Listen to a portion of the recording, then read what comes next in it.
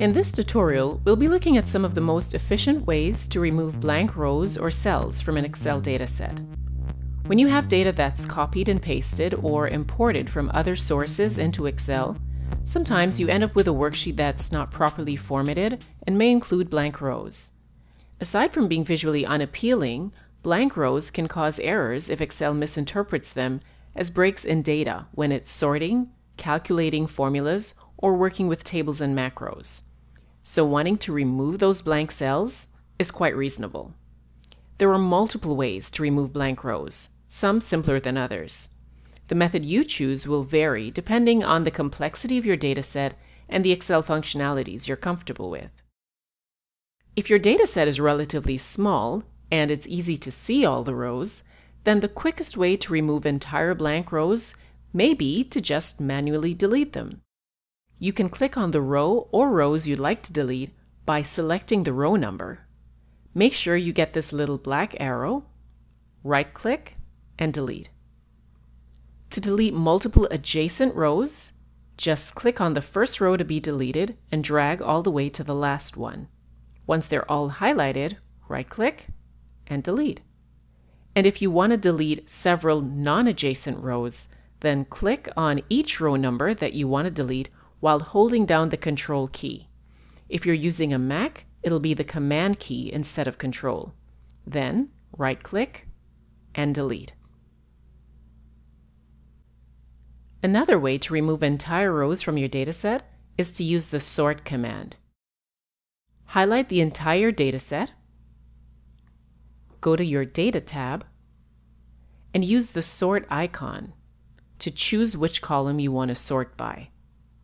Let's sort by our date column, and our data does have headers, so we make sure that this box is checked. We click on Date, Oldest to Newest, and OK. Once we do that, all the blank rows will go to the bottom of the dataset. If your data is a bit more complex, you'll probably prefer one of the following options. 1. Autofilter. When you have non-uniform blank cells, but you only want to delete entire rows which have no data, select the entire dataset, then click on the filter icon on the Data tab. Then starting with the first column, click on the Filter dropdown and uncheck the Select All checkbox at the top of the filter panel. Collapse all the filter conditions because blanks will be at the very end. Check the blanks checkbox and click OK. Rows that contain data in the first column will now be hidden by your filter. Repeat this process for all the remaining rows until you're only looking at blank rows. You'll see all the rows with no data in blue numbers on the left of your screen. Just highlight them, right-click, and delete row. Those rows are now removed from your dataset. You can now remove the filter by deselecting the filter icon, and you'll see all the rows with valid data. This auto-filter solution can be applied when some cells in a row are blank, but the other cells have useful data. Filters allow us to preserve all our data while temporarily removing what we don't want to see. The second option for complex data is Excel's Advanced Filter feature. This allows you to specify which blank fields you'd like to exclude from your display, but goes a step further by allowing you to display cells which satisfy one criterion or another.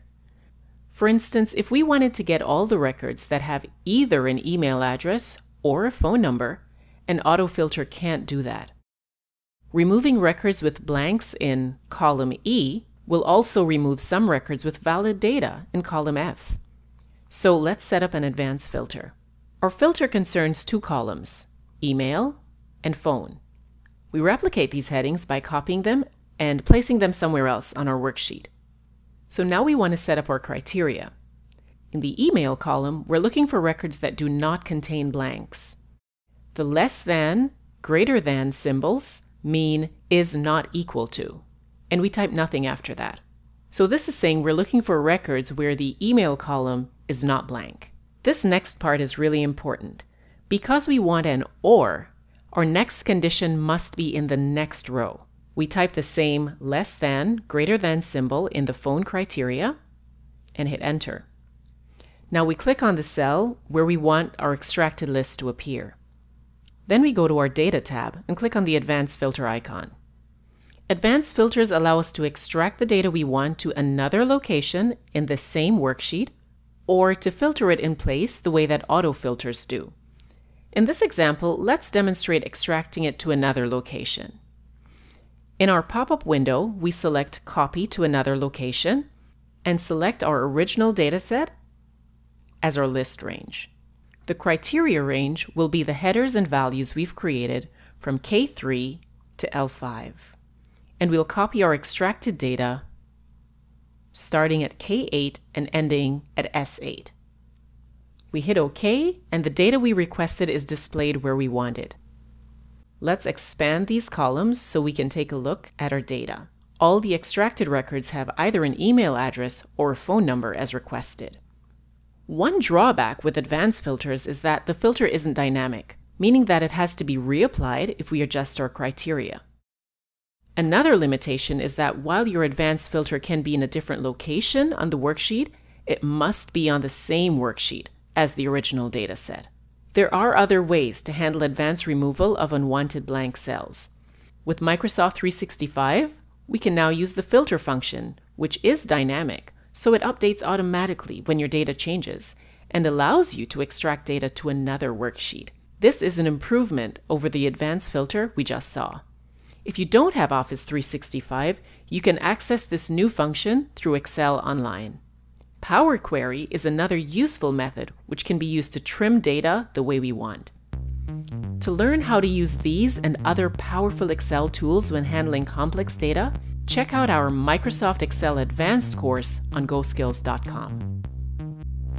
Ready to learn more about Microsoft Excel? Then check out the full course on GoSkills.com. Click the link in the description.